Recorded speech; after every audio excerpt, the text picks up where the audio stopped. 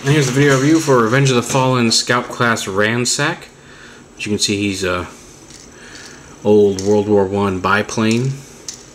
Maybe World War II. Although it looks more World War I to me. His propeller spins. Yay! Propeller spins. He's got a machine gun over here under one arm. And a couple bombs over here on the other. But a really neat little figure. One, just for its unique alt mode. A neat little biplane, which you don't usually see many of in Transformers.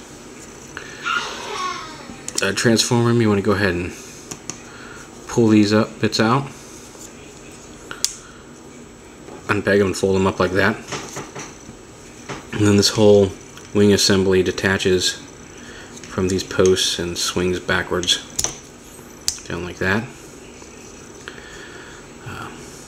You want to bring these panels up, snap these onto these struts, bring the wheels down a little bit. Again, excuse me, I'm starting to get a little sick. Bring his arms down like this, and then rotate the gun forward and point off his arm, and then same over here. And you want to unpeg his hand here from the wing, rotate the arm down, and then you can point the bombs forward on his arm. And then the whole tail section rotates down and just rotates to one side. I'm going to split these like this. I'll pull these leg panels down a little bit. That frees up the knees and gives you a little bit more movement. I'm there at the hips. Pull these down.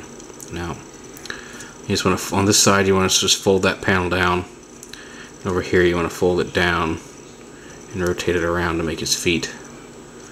He does kind of have asymmetrical legs with his fin over here. I'll fold that down, and then you want to pull his head up. The engine comes his head, and then fold the nose down like this. And then you have, then his wings kind of come down as a cape behind him, like that.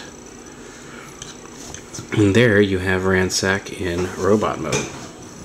He's very cool, very quirky, kind of old bare bones mechanical guy. He's supposed to be one of the first flyers from Cybertron, so having that kind of antique look is neat. And it's possible, rumored that he may actually show up in the movie, which would be neat. I'm not going to give away any spoilers about when or where he shows up, but I've read the novelization, and there's a very strong possibility that Ransack could, in fact, actually be in the movie. But very neat. I kind of like his skeletal. He looks almost like a early Terminator-y type of figure, but really neat. I like him a lot. I could definitely call him Baron Ransack Von Joy, as Vangelis refers to him, because he is quite joyful and a lot of fun to fiddle with. So you have it, Transformers Revenge of the Fallen Ransack.